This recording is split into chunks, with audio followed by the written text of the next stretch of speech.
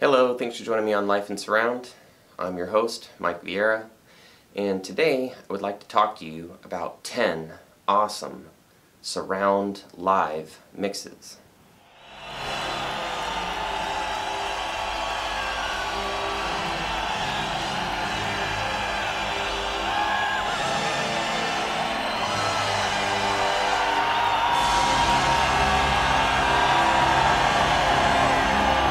So I was brainstorming recently about what the next video ought to be, and I saw a video on one of my favorite YouTube channels, Classic Album Reviews. Barry does a great job with that channel, so I encourage you to check him out, where he did a top 10 live albums, and in the rock and hard rock genres. And not only did I notice that the vast majority of the artists that he covered do have surround albums that you can check out, like I think 8 out of 10. But also some of the exact albums that he talked about have a surround counterpart. So it really got me thinking, you know, I haven't covered on this channel very often that there are some outstanding, excellent surround live mixes to be enjoyed. So I want to give just some guidelines on how I chose the titles that you're going to hear about.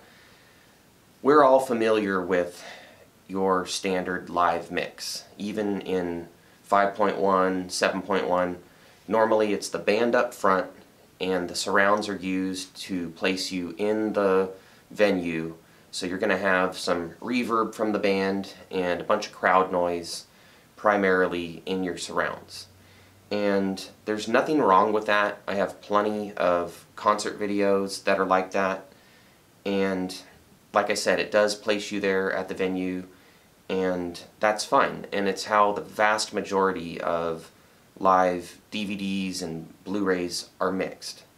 It is the exception when the engineer pulls actual musical content out into the surrounds and either puts you on the stage or maybe recreates the kind of experience that Pink Floyd and other bands have set up live, where they actually have monitors behind the audience and they're able to create a quadraphonic effect with parts of the show.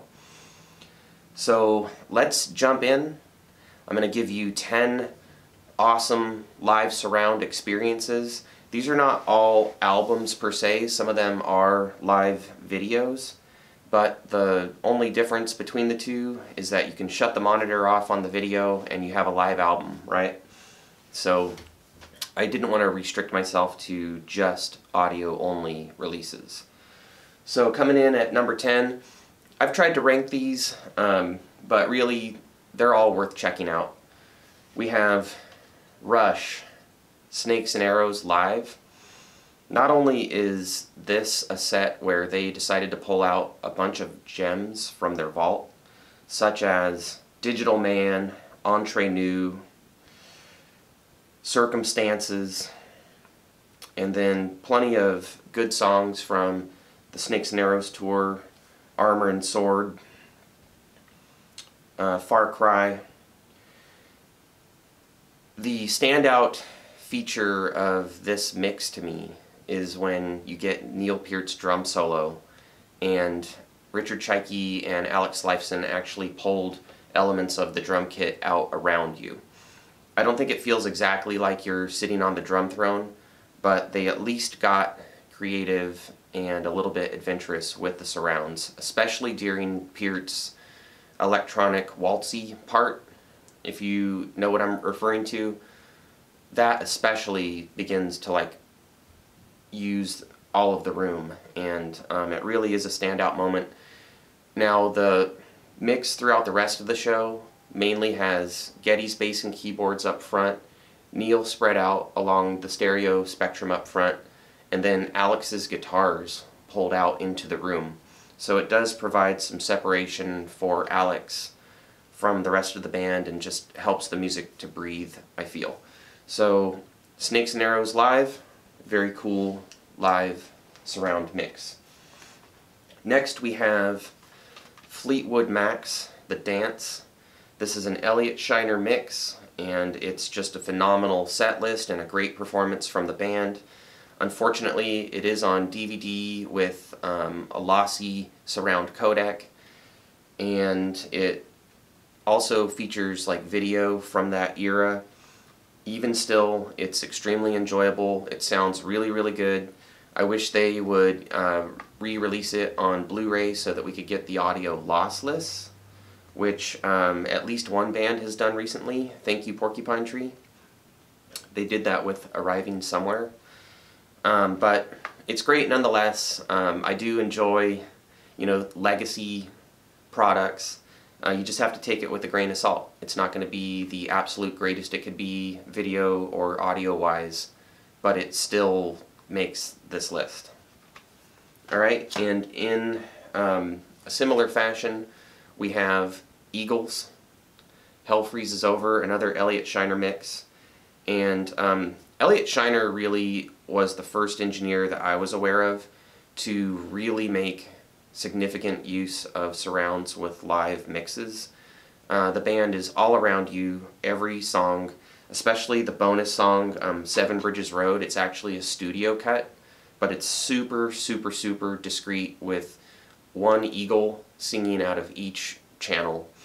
And it's just jaw-dropping, like, get this concert just for that bonus track. But the concert is mixed superbly, super, super discreet. A lot of percussive and supportive elements in the surrounds, and then the main elements, I would say, favor the front. That's sort of Elliott Shiner's signature, and I think it works super well. Alright, so now we get to 10, 9, 8, 7 on my list. We have Miles Davis, Live Evil. The reason why this isn't closer to the top of my ranking is that it is very challenging musically. It is Miles Davis getting extremely experimental. This is a far, far departure from his kind of blue type of material. He has John McLaughlin in the band. These guys are really, really, really pushing the envelope for just accessibility and really stretching out, being very improvisational. If I understand correctly, half of these cuts were recorded like purely live, and then the other half were possibly more of a studio setting, but there's at least 2 different venues going on, which is spelled out in the liner notes.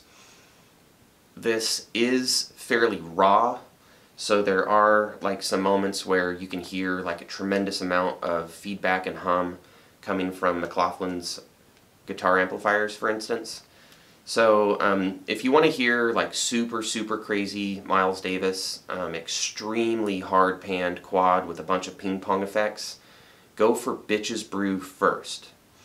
And if you love that, then Live Evil is very much a companion to that.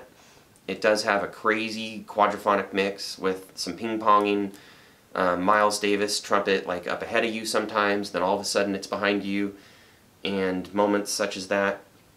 It's just not quite got the fidelity that Bitches Brew does, and I would say it's even like more of a challenge musically. But Live Evil, I'm so glad that it came out on Super Audio CD before it did recently. You could only get it on LP, and then that requires a lot of legacy equipment to purchase, which is expensive, to maintain, to calibrate, to fuss with, and instead you can just pop an SACD in a vast variety of different kinds of players. SACD players, some DVD players can handle SACD, Blu-ray players, a lot of them can. And so it just has made this album available to way more people. Alright, so moving forward, we have Catatonia, The Great Cold Distance. Comes in this 10th anniversary deluxe set. I just had a friend reach out to me recently asking if I had this, and getting some advice on how to be able to listen to a copy. And one thing to note is that defective DVD audio came with the original set, and I emailed the record company and got a replacement disc. The problem with the DVD audio was the live bonus concert only had one of the surround channels, and I don't remember if the other one was silent or if it was just replicated. But what they did on the replacement DVD audio is you get the true bonus live mix with the band playing the entire Great Cold Distance album up in front of you and an accompanying symphony orchestra in the surrounds behind you. So the mix that has made this list is that live bonus album that comes on the DVD audio. Not only do you get a remix of Great Cold Distance in 5.1, a second attempt at remixing the album proper, because the first attempt 10 years previous was not good. It was way out of balance. It didn't have the power of the stereo album. This remix is incredible. I love it, and the live bonus concert is just as satisfying. So Catatonia, Great Cold Distance, 10th anniversary. Alright. I have wanted to mention this particular title for quite a long time. This is a very deserving band, a very deserving title. Unfortunately, I think it's out of print at this time, and people have done some desperate things to try to get a copy. This is Big Big Train, Stone and Steel. And I may not do the band an incredible amount of justice. I'm not a Big Big Train historian, but I'll give it my best shot. You have early Genesis, and then I feel like the band that best took the mantle from them was Marillion for a while, and then I feel like Big Big Train has now, in this contemporary time, taken the mantle from early Genesis. They do also have their own distinctive styling going on, but I feel they pay heavy homage to early Genesis. And if I remember correctly, this was recorded at Peter Gabriel's Real World Studios. So there's a connection there. It is a very worthwhile connection, in my opinion. I love this concert. The way that it was mixed actually inspired how I chose to do a lot of my Disturbing the Universe album. And again, these guys are taking a page out of Elliot Shiner's playbook, where you have main elements up front and supportive elements coming out into the room around you. And I just think that is a super effective way to mix surround albums, including live albums. So hopefully they reissue this thing, because a lot of people really want it. And Big Big Train also have a new offering out. I just haven't had a chance to check it out. But this is amazing. It's amazing. Alright, we're getting close to the top of my choices for today. We have Pink Floyd, The Delicate Sound of Thunder. Unfortunately, it only comes in that big box. I'm sorry about that. I hope they get around to splitting up the box and releasing smaller packages like they did with the earlier set. But this has been re-edited from the original 35mm films and is also remixed recently by Andy Jackson, and it is the crown jewel of the later years box. It is just fantastic. In fact, I might put this on again today just because it's so enjoyable. And there are other very worthy features of the later years box set, but in my opinion, like, nothing comes close to how pleased I was with The Delicate Sound of Thunder. It's also just a great album, a live album in its own right. It's been around for many years. I think enough people out there can vouch for the performances, and this just takes an already great live album and elevates it up just into the stratosphere. So Barry, if you're watching, I heard you say that Pink Floyd is probably your favorite band of all time. This is nuts. Very, very, very worth tracking down. Speaking of another great live album in its own right, and one that was mentioned in Barry's recent video on Classic Album Review, the Allman Brothers Live at Fillmore East. This has several different varieties that you can try to track down. This DTS CD has the original quad mix with a synthesized center channel, meaning it was derived from the fronts probably, and then a synthesized LFE. It was probably just derived with a high-pass filter. So it really is quad in feel. It has a center channel and a 0.1 channel just nominally. This is just absolutely amazing. You have the drums up front, the bass up front, main vocal up front, dueling guitars on either side of you in the surrounds, and the keys can either be up front or can occupy one or other surround depending on what the song needed at the time. This is a crazy panned quad mix. It's not ambient. It is highly discreet. You are in the middle of the band while they perform this iconic show. Now, it was originally released as a 2-disc set, 2 DTS CDs. I happened to get the 1 DTS CD version. Somehow they figured out how to get all 7 tracks on 1 disc, probably for cost-saving measures. And my tray back still has information for 2 discs.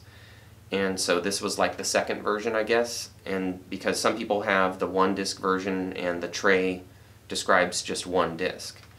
Now, that covers the DTS CD, which is, like I said, derived from the original quad. And later on, an SACD version was put out, and people that I trust vouch that it has amazing fidelity and it's a great experience, but they tamed the surround mix. It was remixed, and that surround mix is way more tame. Band up front, venue around you, so just be aware of that. If you want to track it down for the fidelity, do it. And then also a 3 Blu-ray set came out pretty recently, and again, fidelity awesome, performance is awesome, and the mix is pretty conservative. Okay, so if you want the surround wow factor, go for this DTS CD. Alright, we're getting close to the top. I would be remiss if I didn't mention Steven Wilson and or Porcupine Tree. So I chose Anesthetize because Fear of a Blank Planet is my favorite Porcupine Tree album, and this Blu-ray honors that tour. And Steven Wilson takes a page out of Elliot Shiner's playbook as well. It is a highly discreet mix. You mainly have the main rock and metal components, drums, guitars, vocals up ahead of you, bass centered up ahead of you, and then surrounding elements are going to be more supportive. But this is totally, totally worthwhile simply from a surround perspective. And then you have a great performance and, in my opinion, a fantastic set list. I'm not sure that Steven Wilson or Porcupine Tree get any better than this for me.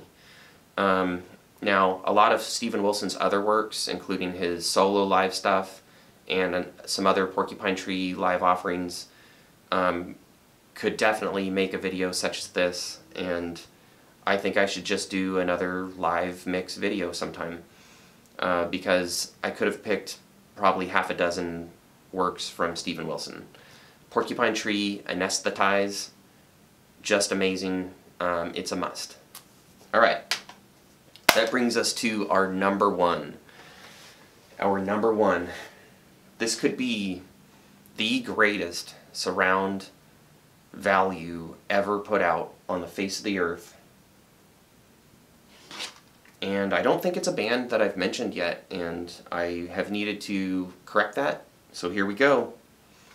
We have the Pineapple Thief, the brainchild of Bruce Sword. They recently picked up Gavin Harrison, which is just a huge bonus for me. I love his drumming. I love his style. Not only do you get Where We Stood, the concert, with 2 different mixes, and the liner notes describe a natural mix approach and then a discrete mix. Guess which one I like the best. You also get a bonus album. I think it's called Your Wilderness. And then you get also a bonus EP, and then also like a bonus acoustic set. All of them are mixed in surround, and all of the mixes are just extremely effective, very well done. This is probably the greatest value in surround ever put out.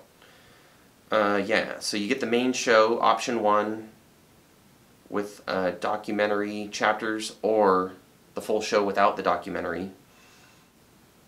You get the main show audio options of LPCM stereo, DTS HD Master 5.1 Natural, or DTS HD Master 5.1 Discrete.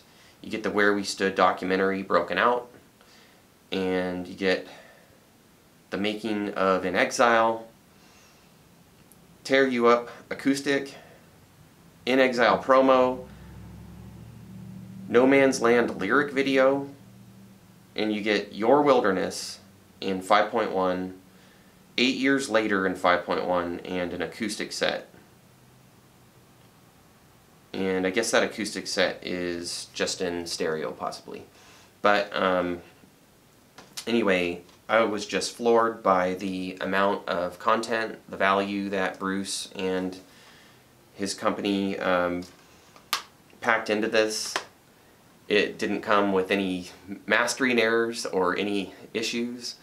Unfortunately, surround releases seem to be plagued quite often by glitches and mastering errors. This is just absolutely a must. I enjoy the performances. I feel like the Pineapple Thief comes alive. No pun intended. A little better energy in the live set than on some of the studio albums of theirs that I've given a shot. So I recommend starting with the concert. If you want my pick, go for the discrete version, and then go ahead and check out Your Wilderness and 8 Years Later as well. They're just a little bit more mellow, and so I like the energy of the show.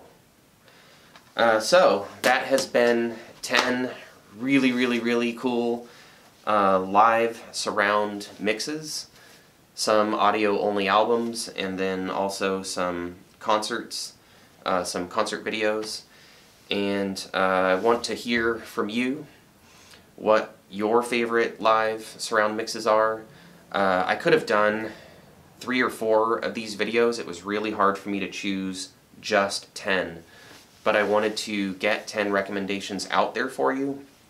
And again, I'd like to hear what you feel I missed, and I may have been thinking about the same album and it could make it into a later video, or you may have a suggestion that I just haven't come across yet.